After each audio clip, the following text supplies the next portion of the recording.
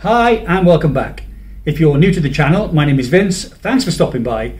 You're very welcome here indeed. So a study out of the Albert Einstein School of Medicine has stated it's doubtful that anyone will ever exceed the current lifespan record of 122 years.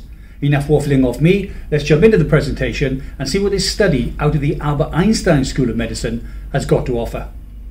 This is a review of a study I read that was penned by the Albert Einstein College of Medicine, where scientists suggest it may not be possible to extend the human lifespan beyond the ages already attained by the oldest people on record.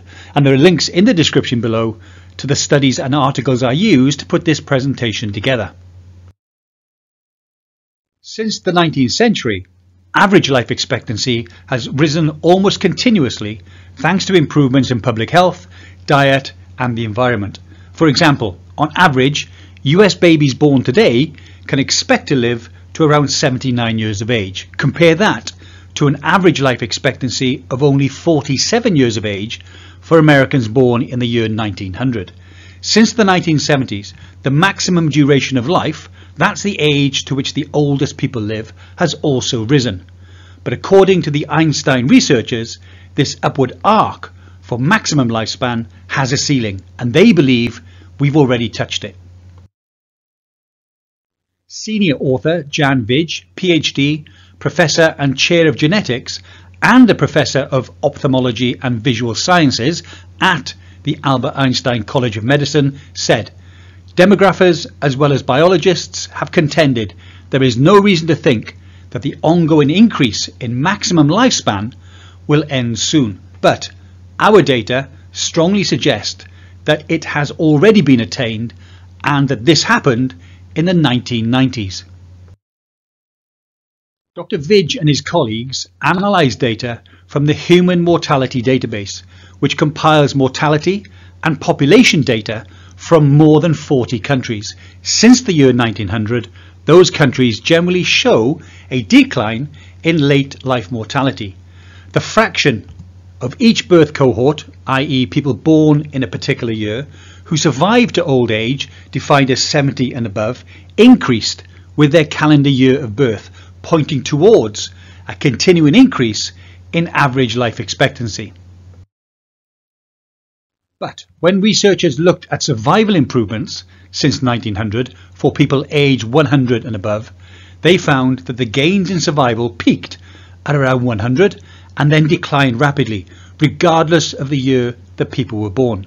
Dr. Vij said, "This finding indicates diminishing gains in reducing late life mortality and a possible limit to human lifespan." He and his colleagues then looked at the maximum reported age of death data from the International Database on Longevity. They focused on people verified as living to the age of 110 or older between the years 1968 and 2006 in the 4 countries with the largest number of long-lived individuals, those being the US, France, Japan and the UK. Age of death for these super centenarians increased rapidly between the 1970s and the early 1990s, but reached a plateau around 1995.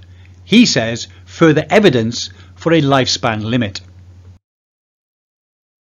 This plateau, the researchers noted, was close to 1997, the same year that Jean Calment died. She is documented as the longest lived human in history at 122 years of age.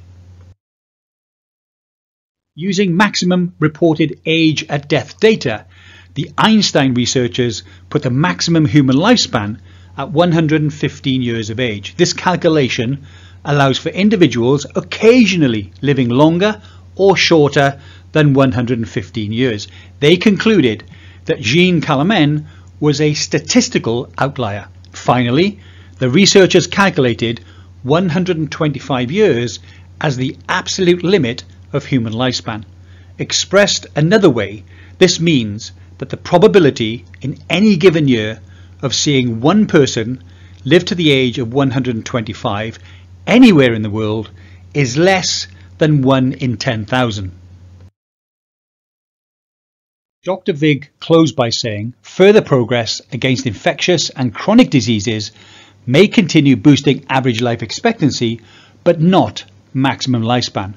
While it's conceivable that therapeutic breakthroughs might extend human longevity beyond the limits we've calculated, such advances would need to overwhelm the many genetic variants that appear to collectively determine the human lifespan.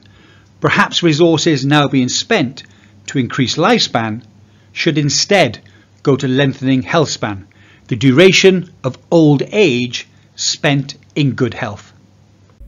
Well, I hope you found that interesting or informative, hopefully both. In my humble opinion, I think that reports that use data from as far back as 1968 and only as recently as 2006 are really out of date. And David Sinclair made this point in a recent interview where he said that data from that far back should really be ignored, bearing in mind all the advances, the big advances that have been made in the anti-aging and the longevity field in the last 3 to 5 years. I'd be interested to see what you think about this report. This report was actually penned in 2016, I think, but that's still using data that was at least 10 years out of date. Well, that's it for today. I hope you enjoyed the presentation. I look forward to seeing you in the next video. As always, please take care, stay safe, and I'll see you soon. Bye for now.